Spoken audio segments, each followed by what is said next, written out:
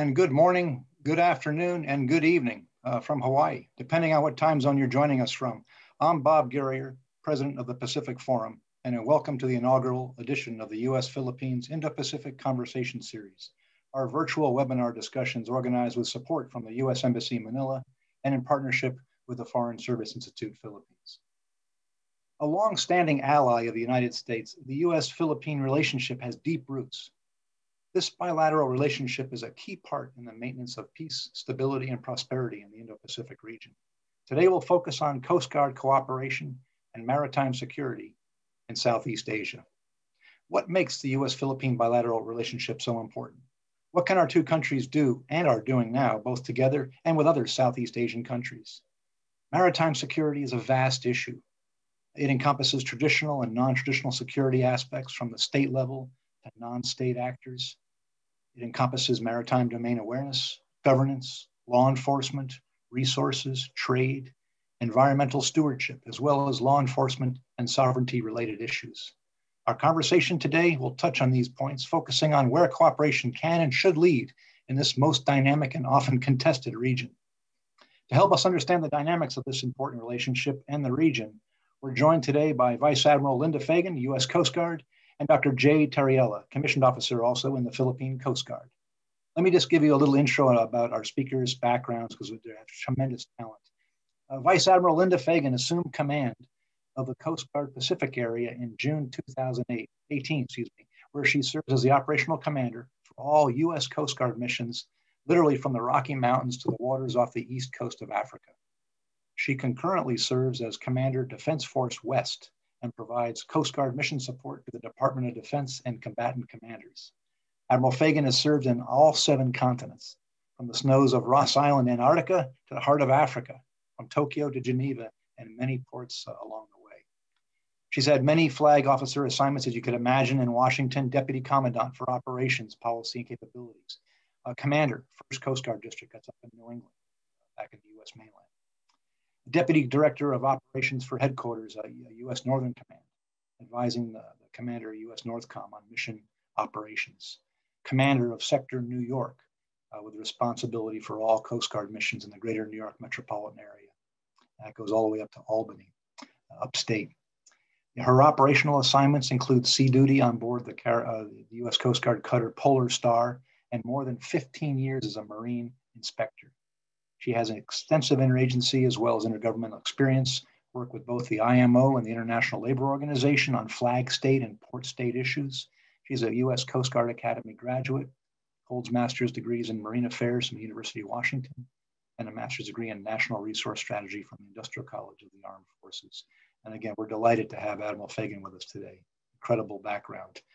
Dr. J. Tarriela is a commissioned officer of the Philippine Coast Guard with the rank of commander. He's currently a PhD candidate and a Japan International Cooperation Agency ASEAN Public Policy Leadership Scholar at the National Graduate Institute for Policy Studies, GRIPS, and under the GRIPS Global Governance Program in Tokyo, Japan. Previously, he was assigned at the Philippine Coast Guard National Headquarters in Manila, working maritime security capability development and organizational restructuring reforms. He's also acted as the personal advisor to the Philippine Coast Guard Commandant on human resource management, particularly on recruitment plans, career management, and personnel specialization. He's attended numerous military and Coast Guard training venues locally and abroad. He holds a graduate degree from the Philippine Merchant Marine Academy Graduate School and a Master of Policy Studies from GRIPS and the Japan Coast Guard Academy, where he was part of the inaugural class of the Maritime Safety and Security Program that was launched jointly by both institutions in 2016.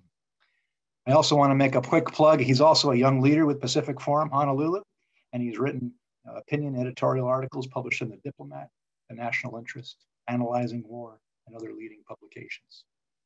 So before we move into and listen to hear from our speakers, just a couple of important announcements. This session will be recorded. All remarks, including those during the Q&A period, are on the record.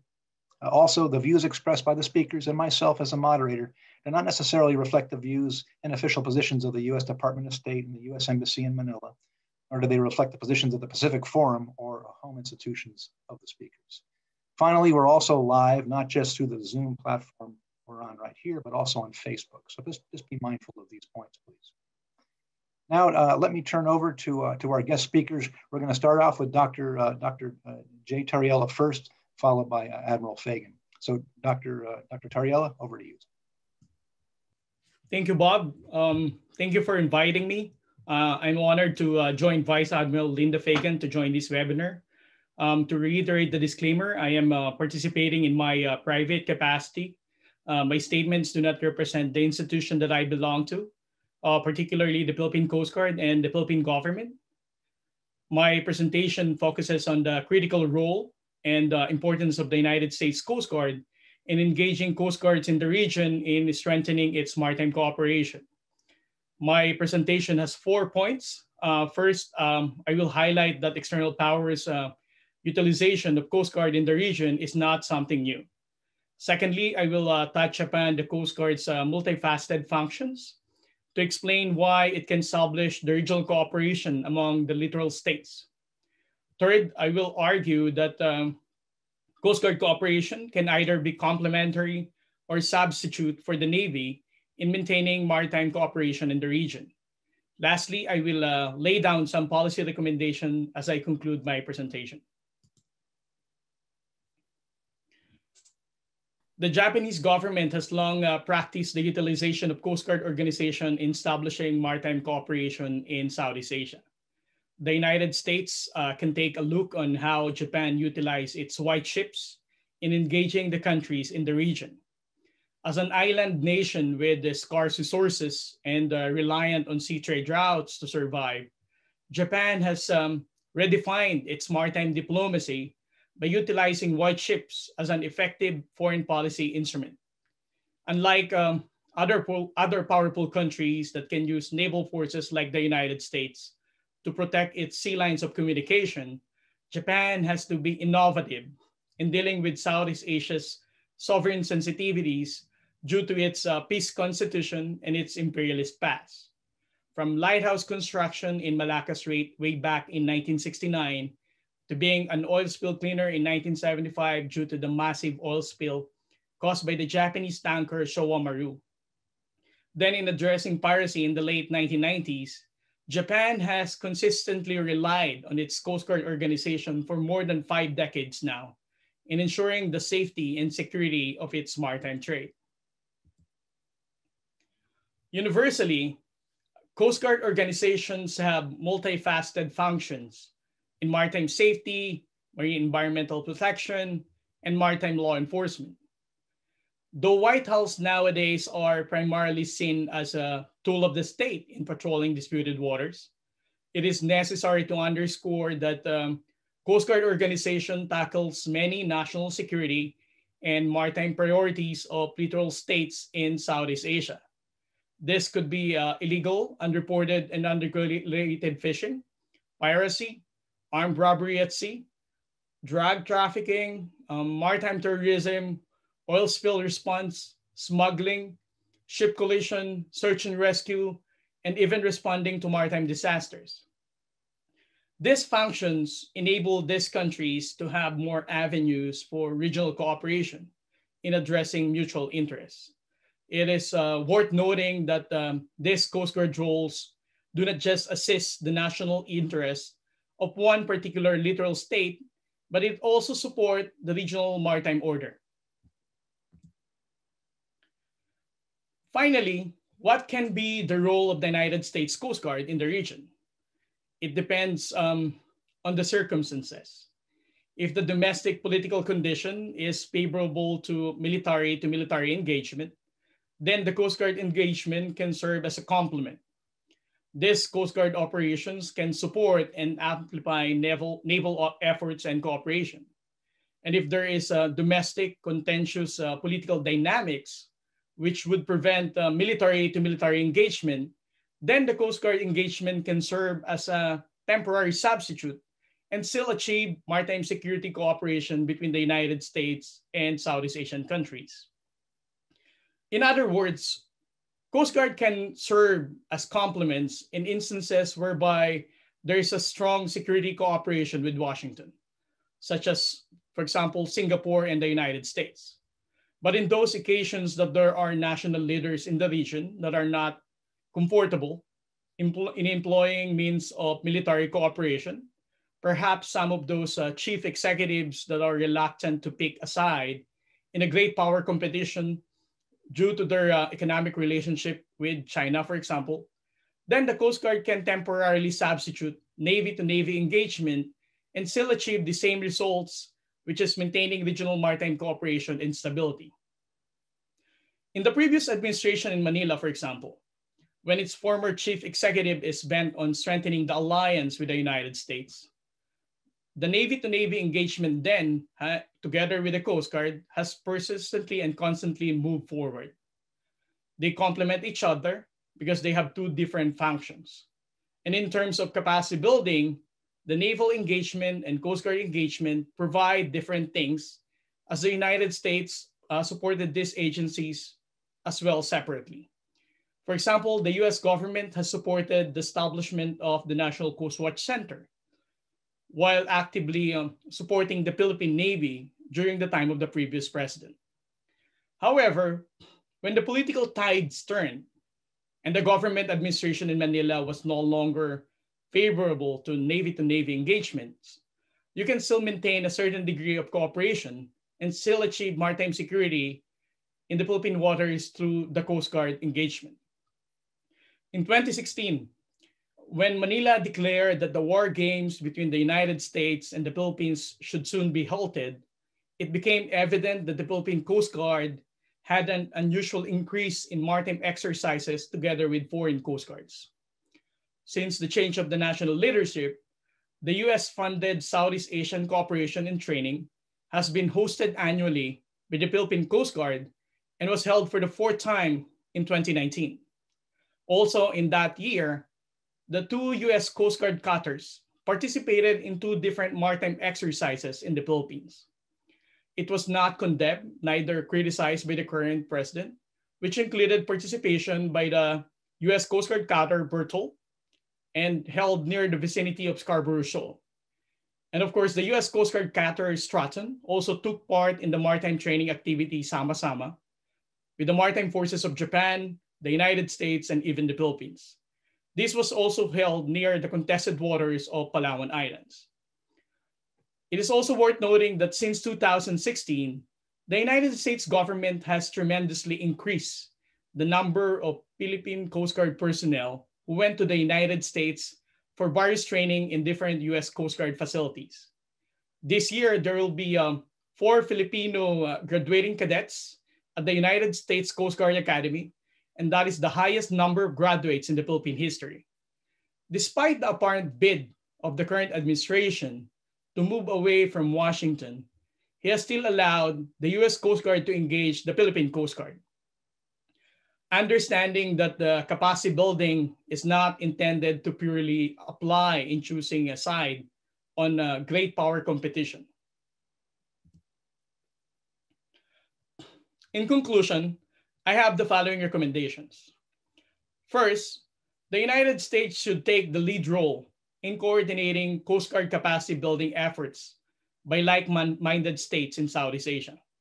It can tap countries like Japan, Australia, European Union, and India to have coordinated approaches to avoid duplication and redundancy and make sure that each capacity building effort are beneficial and strategic to the countries in the region. Secondly, the United States should facilitate the division of labor in the Coast Guard organization's capacity building in the region. For example, the Japanese government can carry out the ship's construction with whatever modalities, whether through grants or loans.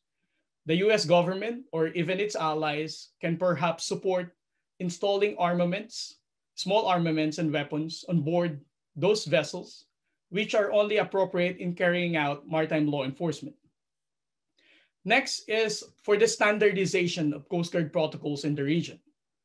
The United States can take the lead in institutionalizing Coast Guard protocols in the region that could define the conduct and limit the operations of the White House.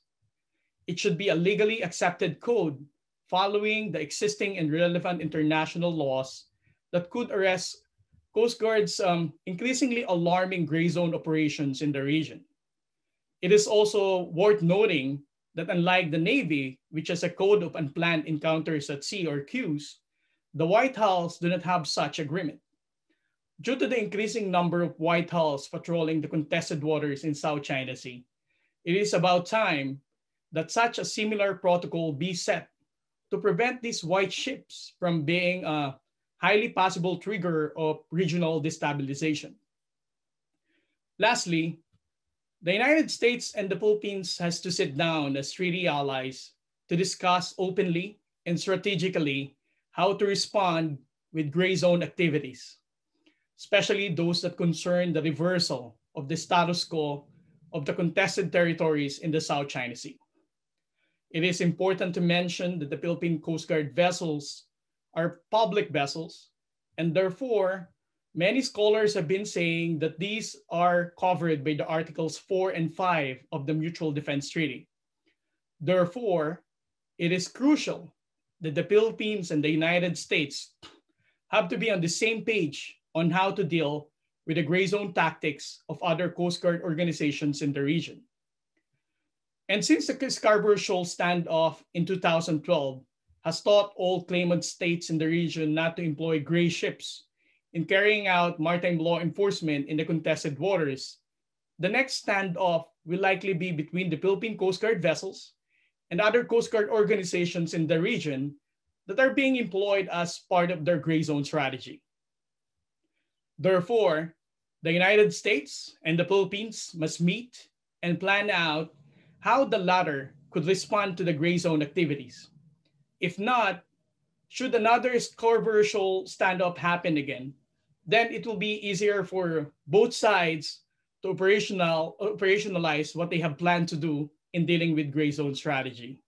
Thank you very much. That ends my presentation. Thanks very much, Jay. Most appreciated. Admiral Fagan, the floor is yours. Thanks, Jay, and thanks, Bob. Good morning, afternoon, evening. I know we're spread across a number of time zones.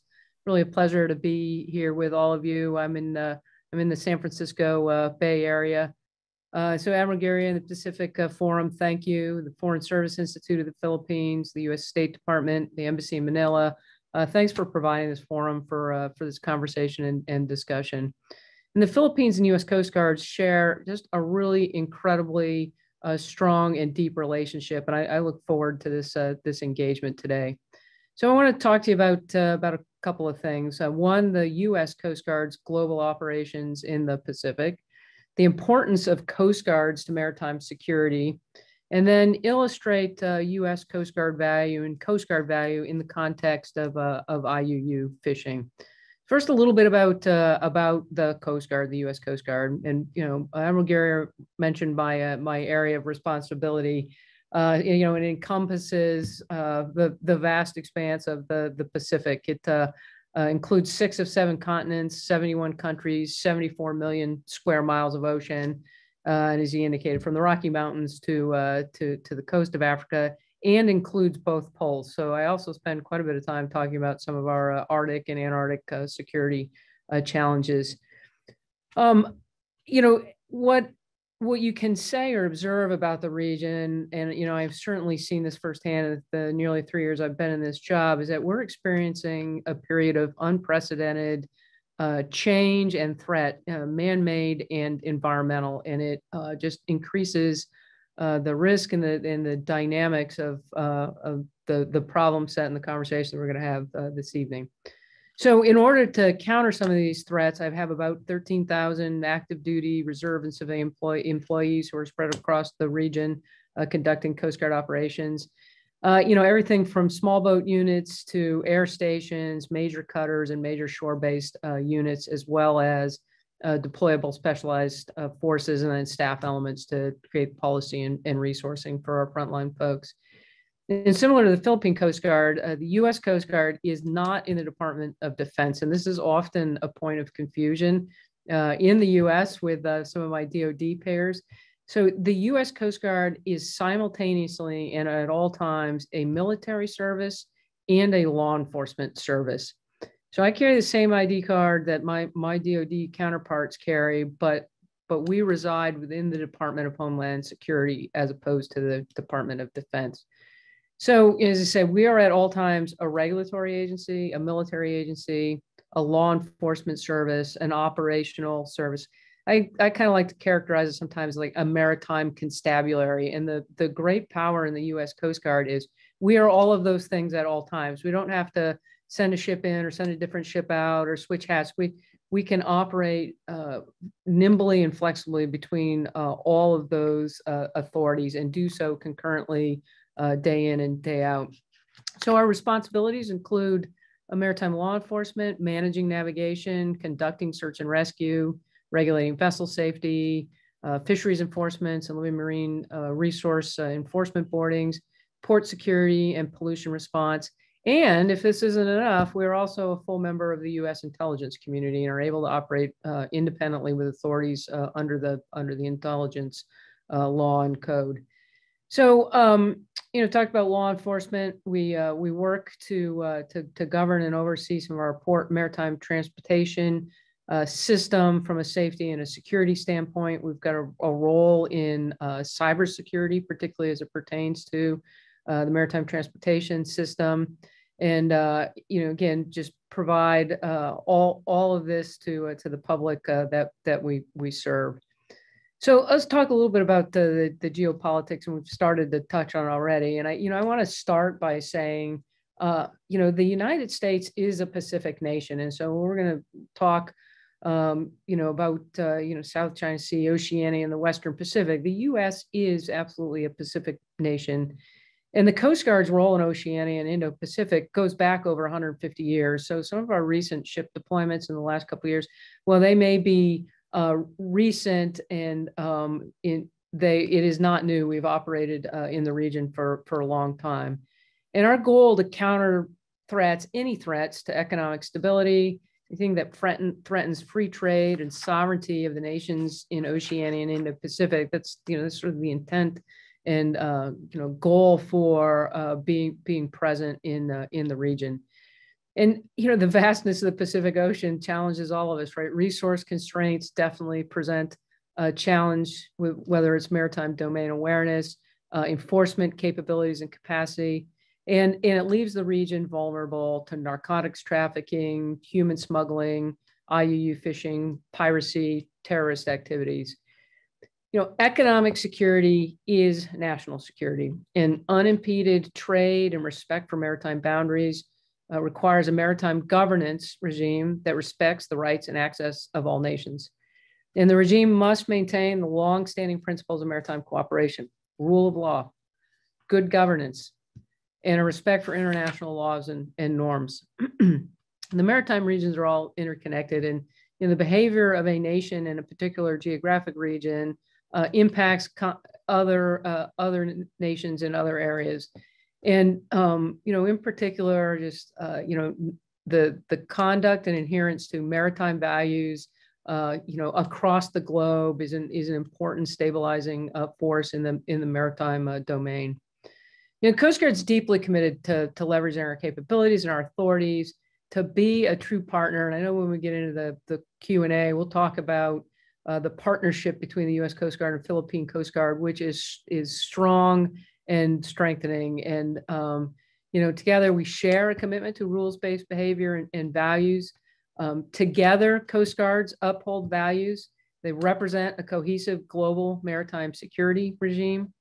So, presence matters. Remote monitoring is an important part of MDA, but, virtual presence is actual absence in some of the threat stream that we're talking about here. And so helping bring those capabilities together and, strengthen the network of Coast Guards is an important part of the conversation that we need to be having in the region.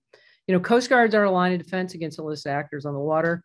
Our forces preserve international order and necessary for each of our nation's security and economic prosperity. Partnerships, domestic and international, are the path to success. Both bilateral and multilateral agreements, joint operations, collaborative commitment to shared values are our most effective tool. I would argue give us a competitive advantage against combating coercive and domineering behavior at sea. We say that, you know, the U.S. Coast Guard, we're the bridge. We sit in that space between DoD lethality and the State Department's diplomacy. And I think we sit in that niche in a really powerful and impactful way that's useful to nations in the regions, wherever they are on their, you know, journey towards, you know, either building a Coast Guard or operating a Coast Guard. So the white holes and the red racing stripes on the U.S. Coast Guard cutters, they can go and collaborate and gain access to areas that the gray hull combatants just cannot. Our expertise in environmental protection, law enforcement, search and rescue, aids to navigation, all are areas where we can partner and engage with other nations. Professional exchanges, training, operations, all are ways to strengthen this collaboration and build and nurture the partnerships and network that we will all need. Coast Guards and nations operate best when we're transparent and we respect each other's sovereignty and we respect the agreed international order. It's vital that as leaders and operators, we conduct our missions in a manner that is professional in all our interactions with the public, with commercial mariners, and the other military services and government agencies that are operating throughout the region. I want to just touch briefly on IUUF. We recently, the Commandant of the Coast Guard, along with Admiral Fowler, the Southcom Commander, recently announced the U.S. Coast Guard's IUU Fishing Strategic Outlook. It's a 10-year plan. It includes 3 lines of effort. This is available if you just, you can find it on the internet. It's all open source document. The 3 lines of effort, one is to promote targeted, effective, intelligence-driven enforcement operations. You know, this is the push to get at illumination of the network so you understand where the activity is going on. So when you take the precious resource of a ship with people on it, you put it on vector. You're not just hunting around out there for the illicit activity.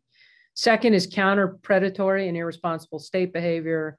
Third is expand multilateral fisheries enforcement cooperation. Think regional fisheries management organizations. Again, this concept of network and multilateral and bilateral tools to strengthen our counter to some of the illicit activity. You know, so I've talked several times, right? Partnership, multilateral, So a good example of the kinds of things I'm talking about are forums like a SEAMLY, right? It brings together nations to discuss matters like IUUF and allow a robust conversation on the types of enforcement goals and initiatives regionally that might be of use or value. There is not one nation represented here on this forum tonight that has all the resources necessary to protect sovereignty, sustain fish stocks, and the goal with the strategic outlook is to begin, you know, a more global conversation with regard to countering the IUU threat. There is not one region of the world that does not experience some type of IUU threat from a number of different countries and sources. So, you know, finally, modern maritime security threats fall across a spectrum of, you know, economic and defense issues, and we should view them broadly, not narrowly, as we talk about this. And Coast Guards are uniquely suited to interoperate with other federal agencies, international agencies, non-governmental organizations as we address all these threats. And you know, the U.S. Coast Guard, we take great pride in our sort of multilingual, multifaceted approach to some of these problem sets where, you know, when we talk about C2, you know, we do mean command and control as a military organization, but we also mean communicate, cooperate, collaborate, right? Those definitions of the C words are what gets us some strength and way ahead cooperatively and together. And so finally, the red racing stripe painted on the bows of our ships, they're a symbol of professionalism, good governance, hope. I'm proud to be part of the tradition of the U.S. Coast Guard, and I'm proud that we're able to, you know, have ships that operate in the region. And you know, look forward to everyone's questions. And thanks very much, Bob. Well, thanks, Admiral Fagan, and thanks to both speakers for some terrific opening comments and lots of things for us to all think about. I'm going to go ahead and prime the pump here, but with a question or two up front. But just let me just review as we go into the question and answer phase here for the audience. And we've got almost 300 people joining us. which is absolutely wonderful. But there's two main methods that we use. It's both Q&A, and then here they are on the screen. You should be able to see. You can use chat to type in a question, or also use the raise hand feature. I'm already looking at a bunch in the Q&A queue. But let me just start off, and again, you all can read those and acquaint yourselves with the appropriate buttons on your screens. Let me just ask to both speakers. I'll start with Jay and then Admiral Fagan. Just an opening comment about the recently enacted China Coast Guard law permitting use of force against foreign vessels. This gets a lot of play. A lot of articles have been written about it among scholars in the news and so forth. Just any comments or reactions to that from each of your perspectives. Jay, with you first, and then Admiral Fagan. Thank you, Bob, for your question. Thank you, Admiral Fagan, for your interesting presentation a while ago. For me to answer that question about the new Chinese Coast Guard law, I would like to first mention that the use of force for maritime law enforcement in the region is also being used by other Coast Guards. For example, the Philippine Coast Guard, Japan Coast Guard is also using this particular use of force in maritime law enforcement, and other Southeast Asian countries. But I think the most problematic part why the Chinese Coast Guard law is seemingly being criticized by Southeast Asian countries as well, it's because of its maritime jurisdiction implementation. It is not clear whether they are going to implement that use of force within the 9-dash line that they claim, with the articles of that particular Chinese Coast Guard law. It is very very broad, mentioning that it will be implemented in those Chinese claimed maritime jurisdiction. So the question is, are they referring to the 9-dash line? So that is, I think, the main contention of that law. And for us to look at the Chinese maritime jurisdiction and the 9-dash line, we also have to consider the fact that the 9-dash line claim of the Chinese was already been decided by the International Tribunal in 2016 that is illegal. So if they are going to implement that new Coast Guard law to the 9-dash line area that they claim, I would say that it would be illegal.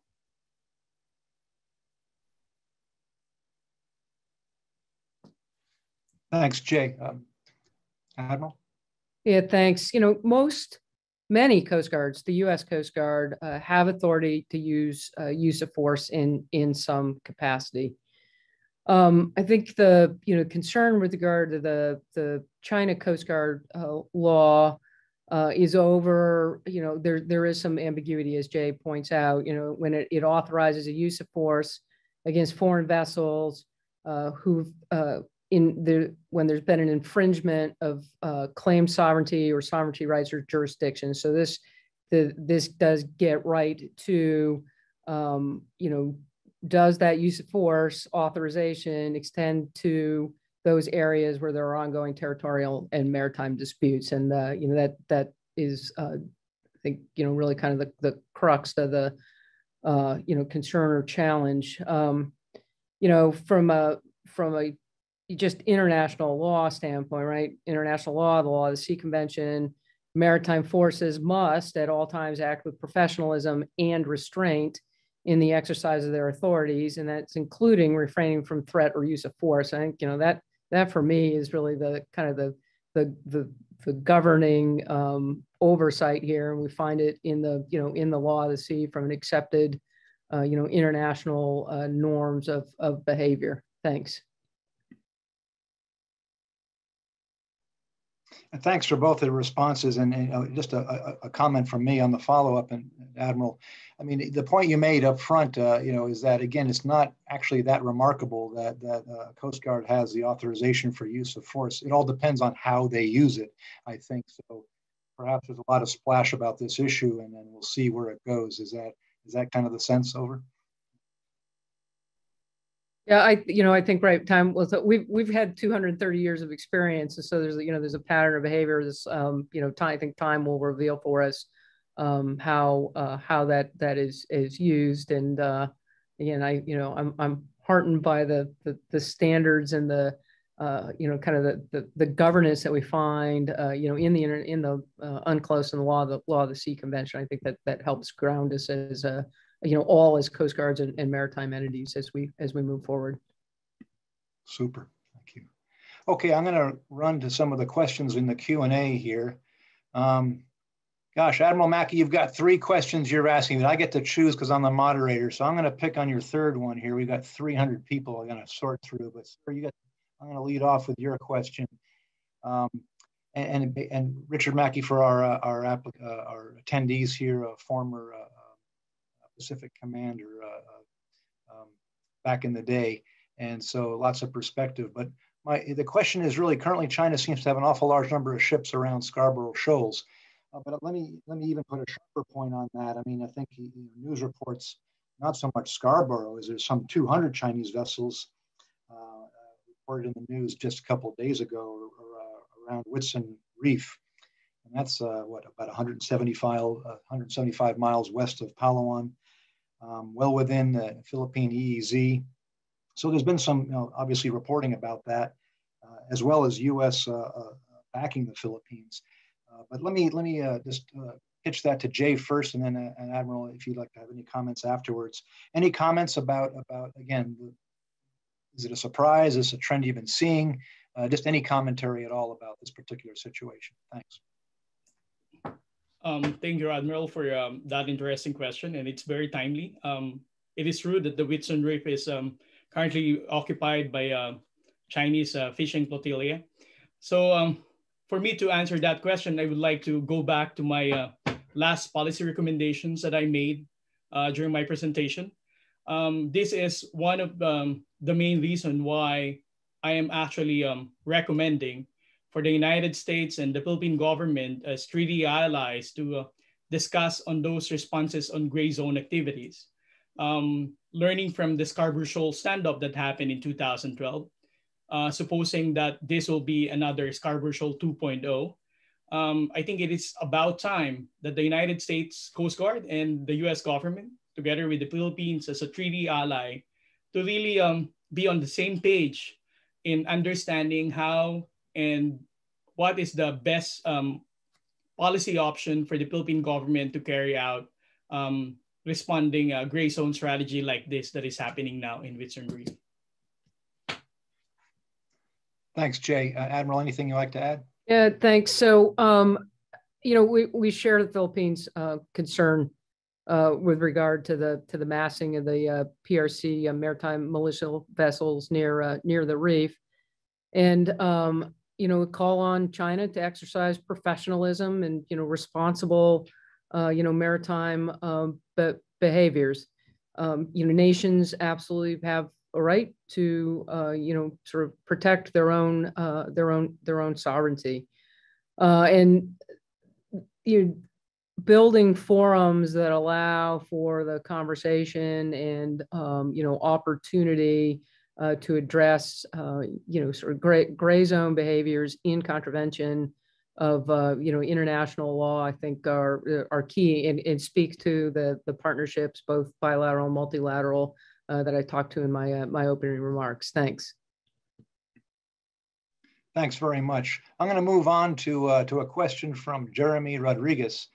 And this is a great question. Actually, I don't think any of you touched it yet, maybe broadly, but what is the role of volunteer, as in civilian support, Coast Guard organizations in the region, such as the US and Philippines Coast Guard Auxiliary? And how can these organizations assist their active duty counterparts and contribute to stability in the region? And I'll go back to Jay and Admiral again in that order, if you wouldn't mind. But it's a super question about capacity, I think it says. For the Philippines, I would like to recognize our members of the Philippine Coast Guard Auxiliary. They are actually the same pattern that we did, that the US Coast Guard Auxiliary is doing. They are basically our civilian volunteers that support the Philippine Coast Guard operations, whether related to search and rescue or maritime safety. So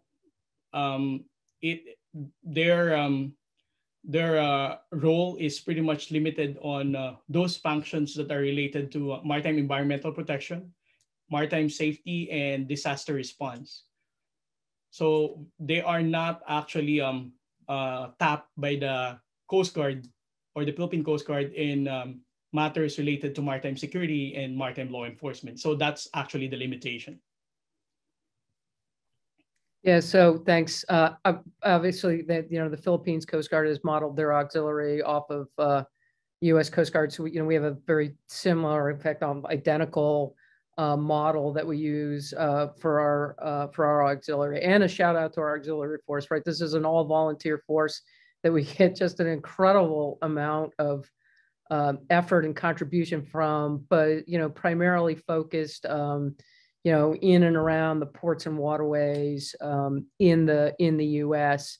So it's everything from aids to navigation, verification. Yeah, pretty much we're only limited by imagination, but we do prohibit the auxiliary from acting in any. They don't do law enforcement missions with us. We generally don't send them to sea on our large cutters. Occasionally, we'll get one when we're short a cook or two. We've got some auxiliary chefs that we'll bring to help, just kind of round out the readiness of that crew. But really, that contribution and mission is focused into our CONUS mission space. But having said that, there's a lot we wouldn't get done if it weren't for them. They're just a really incredible force multiplier. Thank you both. Another question. This is from Asura Sala. She's actually a fellow with Pacific Forum. Originally hails from Brunei. So right in the heart of the South China Sea, and specializes in a lot of maritime issues in her studies and work. Her question is, what challenges do you anticipate regional coast guards may face in building queues for maritime law enforcement behavior at sea? Is there room for extra regional powers in such an arrangement? Jay, over to you first, and then again, thank you, Ashura, for an interesting question. Well, that's actually one of my policy recommendations, calling on the United States Coast Guard to lead the setting up standardization of Coast Guard protocols among the developing Coast Guard organizations in the region. I think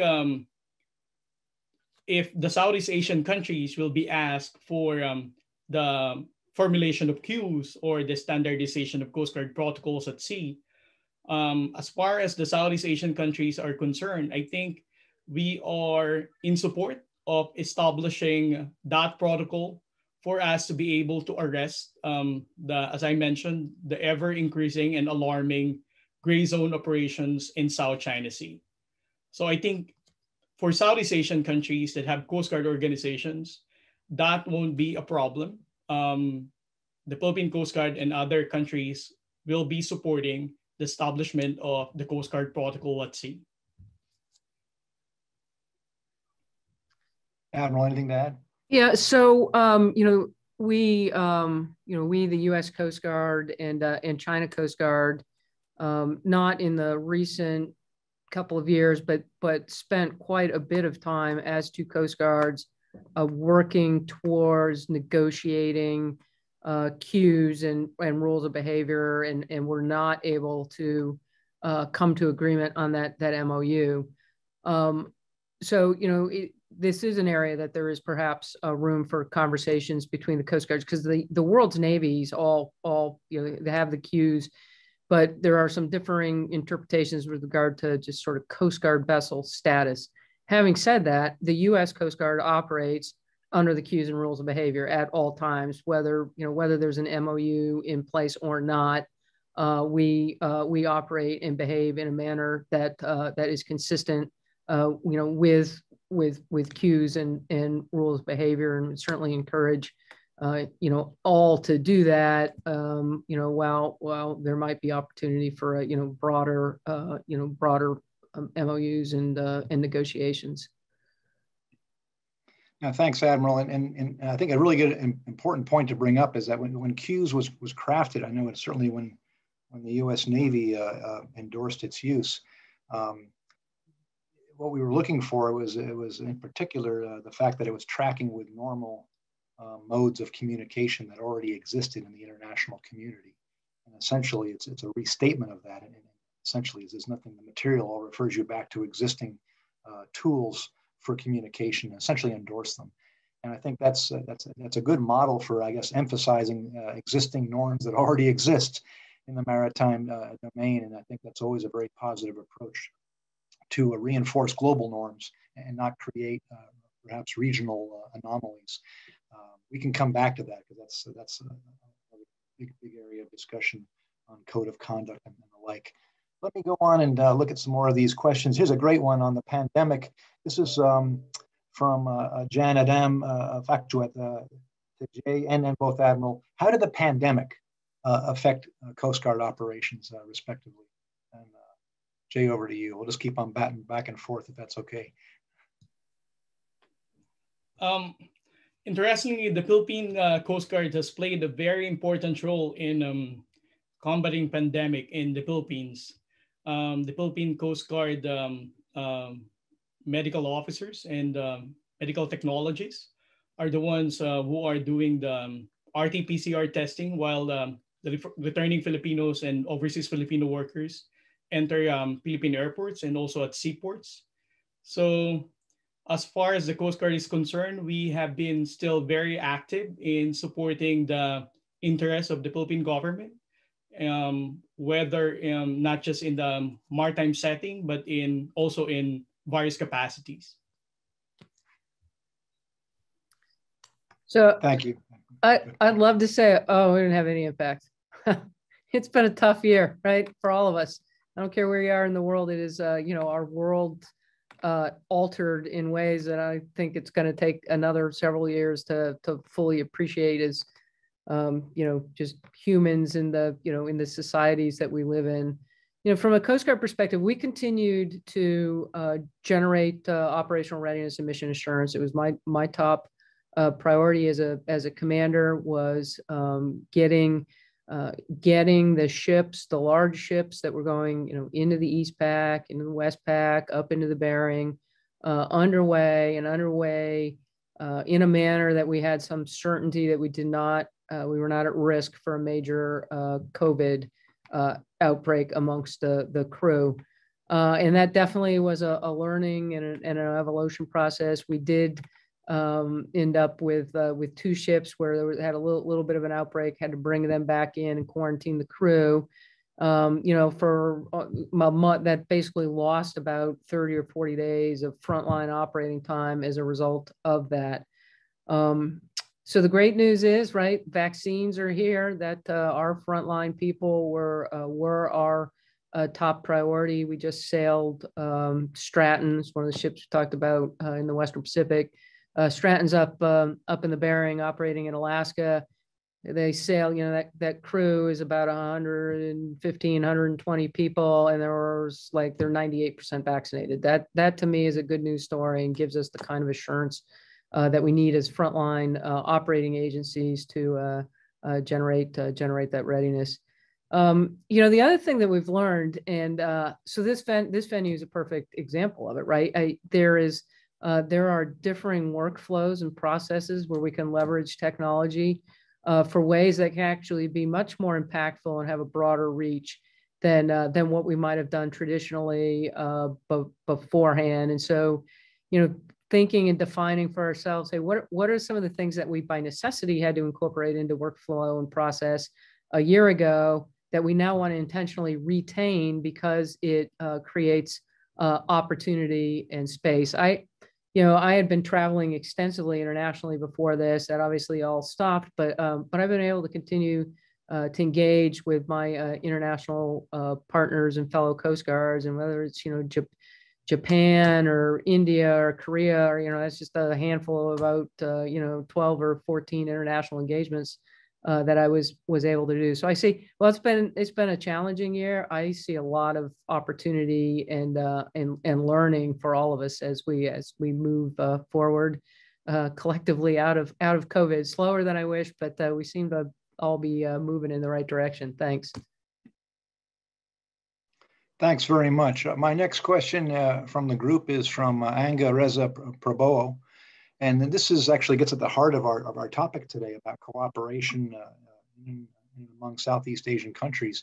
So the question is, well, quite literally, our homework is to establish ASEAN Coast Guard and Maritime Law Enforcement Forum as a formal dialogue for coast guards and maritime law enforcement entities in the region. So as this group gets together, what role, number one, the prospects of that I would offer to Jay first. And then secondly, you've got a cooperation amongst ASEAN countries, 10 countries, and then you have the role of extra-regional players and how that factors, when that should factor, is it simultaneous, does it come sequentially? Just any thoughts on that, Jay, from your perspective, again, building an ASEAN Coast Guard and MLE forum? Well, before discussing the initiative for the creation of ASEAN Coast Guard Forum that includes the maritime law enforcement agencies in Southeast Asia, I would first highlight that there are actually existing regional forum that was supported by Japan. For example, we have HACGAM meeting.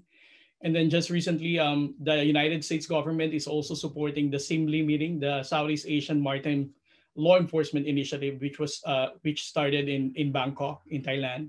So, but I think what made the ASEAN Coast Guard Forum and Maritime Law Enforcement Initiative much more unique compared with these two initiatives made by the Japanese government and the US government is that among the Southeast Asian countries, they wanted to have a forum within them that is not participated by external powers like US or Japan.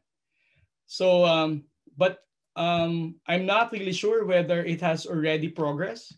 As early as 2015, the Indonesian government and the Philippine Coast Guard, Philippine government supported the creation of ASEAN Coast Guard Forum, but until now it hasn't really yet finalized. But I think Southeast Asian countries are also excited to have those kind of forum wherein it's only just the ASEAN countries.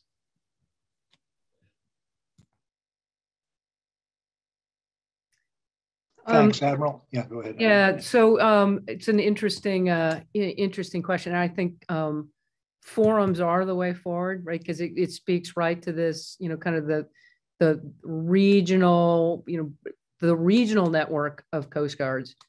So one, just sort of an observation and a thought, and one is having clarity for those countries who would participate in an ASEAN Coast Guard forum, understanding sort of the scope of what you want to accomplish with that multinational collaboration is an important starting point.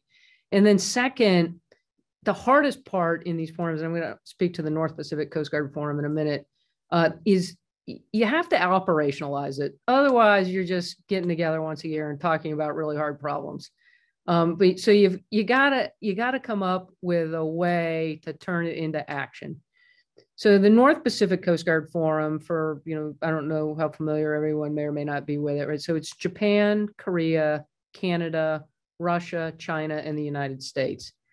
And so a couple things that are quite useful to this forum. We do an experts meeting in the spring.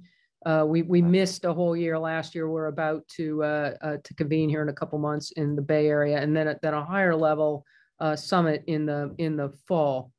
The bilaterals are actually written into it, so you sit down with every one of those Coast Guards and have a bilateral exchange as part of the forum. It's really important to keep those doors and lines of communication open. As geopolitics in countries change, having that avenue is really powerful. And then the best part about the North Pacific Coast Guard Forum is North Pacific Guard, which is the operational fisheries enforcement piece to it that we do every summer. Typically, we'll send a US ship will go over into the region. Often the Canadians will provide a long-range fixed-wing aircraft. and the Japanese provide runway and access to landing zone.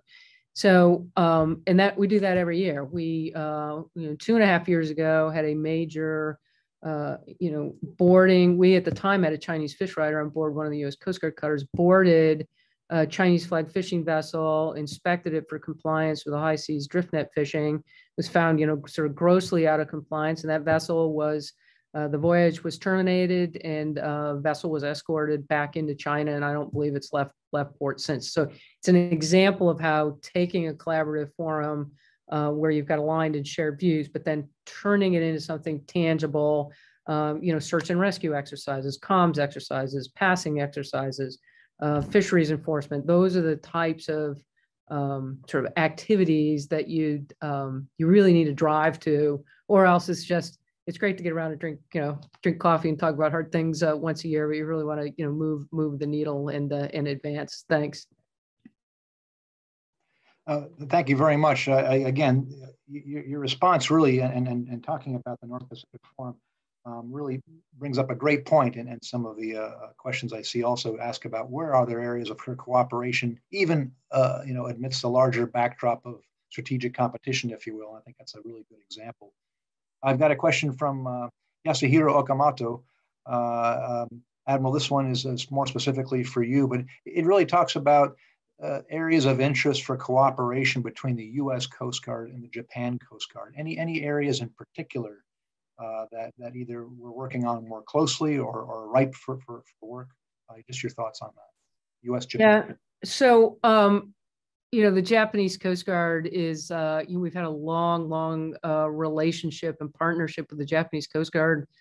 A much younger version of me remembers this is 25 years ago, visits from the Japanese Coast Guard leadership to Coast Guard headquarters to talk about either training needs or policy or search and rescue, and that partnership and strength continues. One of the international engagements I did last fall virtually was with Japan Coast Guard to continue that conversation and alignment. And so every time we have a ship that we're able to send over to the region, we always build in and look for opportunity to interoperate alongside Japan Coast Guard. In fact, just it's been inside of a month. I think it was only about 2 weeks ago. We had Coast Guard Cutter Kimball, and I forget the name of the Japanese Coast Guard ship. I think it's the newest ship into the Japanese Coast Guard fleet, but we're interoperating and conducted exercises alongside each other. And so it's kind of a non-specific answer to the question, only in that we got this great line of communication. So I don't feel that we've got this like pent up need or demand that we need to address as Coast Guards because we've got that enduring, continuing interaction, and we've got that with other Coast Guards in the region as well. And again, when we talk about this kind of network of Coast Guards, it's those kinds of regular engagements, and from the senior-most people down to and including training opportunities where we might be able to bring a training team in, or folks come to our training courses. As we mentioned, we've got Philippine Coast Guard cadets at the Coast Guard Academy right now. Those are all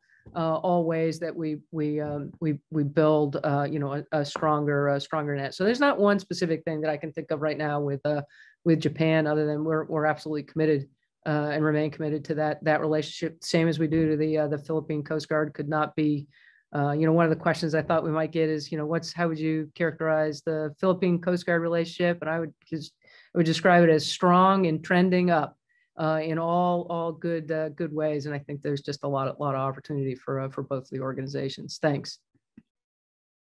Well, thanks very much, Admiral. And actually, that your last comment kind of foreshadows another question.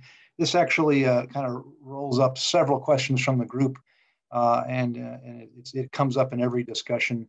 And so this addresses Rudyard Samara's question.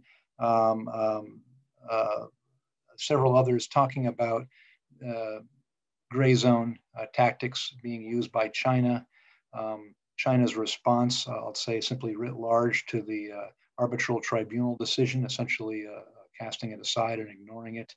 the whole 9-line tension, the use of their fleets, and currently the 200-some flotilla that's currently in the EEZ. So that's the context of the question, and the specific part is, how do you see the U.S. and the Philippines partnering, supporting each other, or I should really say the U.S. supporting the Philippines in this particular instance, or the U.S. and that, for that matter, supporting longstanding positions for international law. So over to Jay first. This is kind of a roll-up of so many questions that are out there, but it's always the elephant in the room, that looking for creative ways of how the U.S. might support Philippines given this tension. Over, Jay. Thank you very much, Admiral, for the question. I think for us to be able to really move forward in addressing those increasing gray zone strategy in South China Sea, I think the most important thing that the U.S. Coast Guard can support the Philippines is that we can actually include the discussion of how I've been saying this repetitively, but I would like to just mention that the Philippine Coast Guard vessels is to be recognized as a public vessels, and that since the Philippine Coast Guard vessels are the one being used now as a primary option in patrolling the contested waters, specifically in carrying out maritime law enforcement in South China Sea, I think it is right time for us to discuss the importance of the Coast Guard, the Philippine Coast Guard vessels as part of public vessels that could that is covered by the Articles 4 and 5 of the Mutual Defense Treaty. And it's not just the Philippine Navy vessels, but it also includes the Philippine Coast Guard vessels as it responds to gray zone tactics in the South China Sea. So I think that's the most important part that we need to look at right now. Thanks, Jay. So, and I keep coming back to, partnerships and networks and multinational. So, first, just with regard to the, bilateral exchanges and engagements that we have as a U.S. Coast Guard to Philippine Coast Guard, right?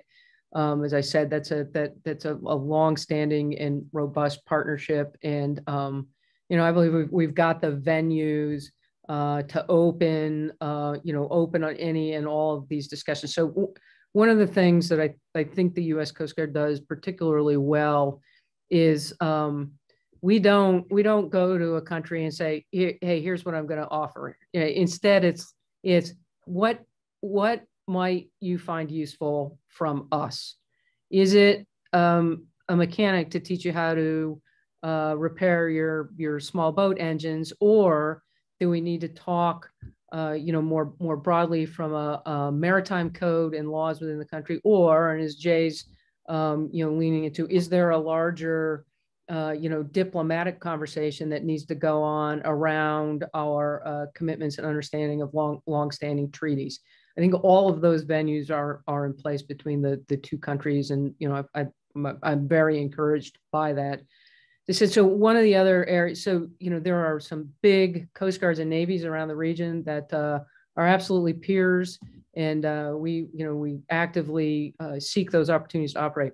We also spend a lot of time that is in some of the smaller Pacific nations who may not have as much capacity and capability as Philippines Coast Guard, Japan Coast Guard, Korea, and helping to build out that capacity so that there are others that are able to be engaged partners in the region. And I think so again, we've got our bilateral commitments, but there are broader areas of emphasis and focus that will be absolutely required.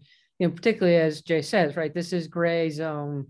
And it's gray for a reason, which means it's ambiguous and is going to take a network of many willing and like-minded partners to get after some of the threat. Thanks. Thanks very much. This next question, not everything we talk about needs to be contentious, and all these thorny issues that come to play. So in the area of HADR, there's a great question from Joseph Digby in our audience. How do the US, Philippines, and our ASEAN partners optimize monitoring and response efforts for HADR operations by their Coast Guards? I mean, one would think that this could be a very non-contentious issue, an area of common ground. But just any thoughts on that, Jay, you and then Admiral? For Coast Guard in Southeast Asia, we usually have bilateral search and rescue. If we're going to discuss with other humanitarian activities, like, for example, search and rescue, if there will be like typhoons that would affect some of the fishermen from Indonesia or Malaysia or the Philippines, and then even for Taiwan. The Philippines and other Southeast Asian countries have this search and rescue bilateral agreement wherein they can support each other in locating their missing fishermen in those cases that they were probably affected by the typhoon that happened. And then for to be more specific for other disaster response, the Philippine Coast Guard and other Southeast Asian Coast Guard are not as big or as capable of the armed forces or the military of other compared with the Coast Guard in the region. So in a higher context of HAADR in regional support, we usually rely or just assist the armed forces of the Philippines, for example, and then for ASEAN Coast Guard to also support their respective military institutions. Thanks, Jay. Yeah, so we obviously, as a lot of this is again just kind of a function of the time distance, right? In a HADR situation, time is of the essence, and so the ships and the aircraft from countries that are positioned the closest are really often the ones that are in most demand and need to just begin flowing what may be needed to counter whatever the effect may have been. And so U.S. Coast Guard forces, as in the majority of our force does operate, kind of in and around the coastal region of the U.S. and Alaska and Hawaii. So like the Haiti earthquake, there was a large HADR request there that then it resulted in Coast Guard forces that flowed and assisted. Again, kind of back to one of the really great things about Coast Guard cutters and authorities, it allows us just to be incredibly nimble and responsive to whatever the demand signal or ask might be, and so long as we've got the capacity. Where one of our sweet spots as an organization is in not HADR, but so incident management and then disaster response as it pertains, sort of specifically to the U.S. and some of the fairly increasingly regular hurricane impacts that we have around our coastal areas. And the Coast Guard is the force that comes in and does starts the initial search and rescue and begins the immediate assistance of folks in distress, as our DOD and National Guard and other counterparts are rallying to come in behind us. We're the quick twitch game, and we wait for the for the larger military force, because once they get moving, man, you just got to get out of their way, because they're gonna run you over. But it's a little bit like Jay's experience. There are other forces then larger than us that we just can't get in the way of. Thanks. Thanks very much. Great analogies, by the way. This next question, the whole discussion about cooperation and burden sharing, if you will, or responsing, and how you do these collaboratively. And you get down to the logistics side of it. And there's two questions actually in the audience, but I'll kind of combine them. The logistics side of it, operating from other countries' ports. So just any comments about the ability of U.S. Coast Guard vessels to operate from a Philippine port, or perhaps a Japanese port? And again, Jay, from your perspective, and then Admiral Fagan. Honestly, I'm not really sure about the logistical support for us to give the United States Coast Guard once they visit the Manila port. Is it the question or? No, it's more about if there were to be some arrangement. I know there's always a danger in the hypothetical question, but maybe it already exists. But whatever you can share. But hand in hand with compatibility and collaboration is the ability to come and go and replenish from various overseas ports, so to speak. So my question is, how rich, how robust is that particular relationship? The ability of a U.S. Coast Guard vessel to come and go or support a particular effort from a port, whether it be in the Philippines or in Japan. And again, it's not a leading question. It's just a simple, nothing nefarious here.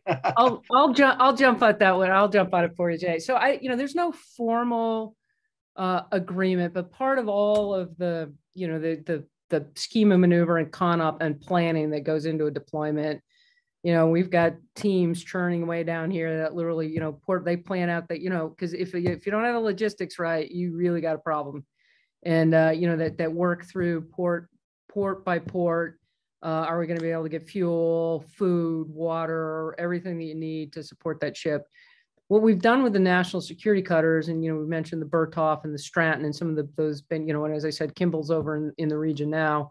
Those big deployments, we rely fairly heavily on 7th Fleet and some of the Navy capacity that's in the region and primarily in Japan. And so some of you may have seen the fire that we had on the Weishi back mid-December. She could not have been further from anywhere, literally in the middle of the Pacific. The closest ship was 3 days steam away. She spent about a day and a half DIW. We're very fortunate we didn't lose the ship and very fortunate we didn't hurt anybody. But she got herself back under power. And then it was another, I think, 5 or 6 days into Japan, where she spent then quite a bit of time in Yokosuka being supported by the Japanese. So for us, when we start, because our national security cutters are very similar to frigate, DDG kind of thing. So that we leverage as much as we can off of our big Navy brothers when we can, because it's just we just don't have that forward logistics footprint. The smaller ships are they tend to be easier to get into places and easier to support, but it literally is a ship by ship, port by port, trip by trip conversation that we've got to get after. Oh, thanks so much. And I'll tell you, our time is running out, so I'm gonna probably I will hold the questions up there. I want to first of all thank both of our speakers. We covered 23 questions by my count here amongst the audience, and we still have almost 300 people out there. Amazing. Thanks for your tremendous presentations. What a rich topic, and so many things to explore. But thank you for your time, Admiral Fagan. Commander Tristan, thanks so much really for your comments today. Let me just make a couple of remarks.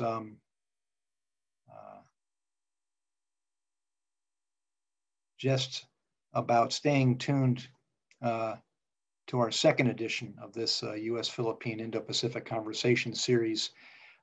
Jeff or Daniel, who's online, I'm not sure we have a date set for the next event, but you can always go to www.pacforum.org. Plus, we send out announcements, of course, regularly to all of the folks following us. Please stay tuned to that. Also, just a big reminder for everyone in this group, I can't resist, but next week on the 30th and 31st of March, we have our major virtual gala Pacific Forum's hosting. We've got speakers lined up, a really great slate. On the 30th, we've got the Honorable Richard Armitage. He'll open up with keynote remarks. On the 31st, we've got Admiral Davidson, Commander, U.S. Indo-Pacific Command, providing perspectives on the entire region from his perch at U.S. Indo-PACOM Command. Then after that, we've got Ms. Mimi Bird, who will be speaking about events in Myanmar. And then wrapping up, we've got a special roundtable session for our donors. It'll be featuring our Pacific Forum International Chairman Jim Kelly and our former President Emeritus Ralph Casa, focusing on Indo-Pacific security issues, but also perspectives on Northeast Asia. So it's a real rich lineup Monday, Tuesday. You can find out about that on our website. But thanks again for joining us today. Again, Admiral Fagan and Jay, thank you so much for some really illuminating comments. Thanks, everybody. Mahalo and aloha.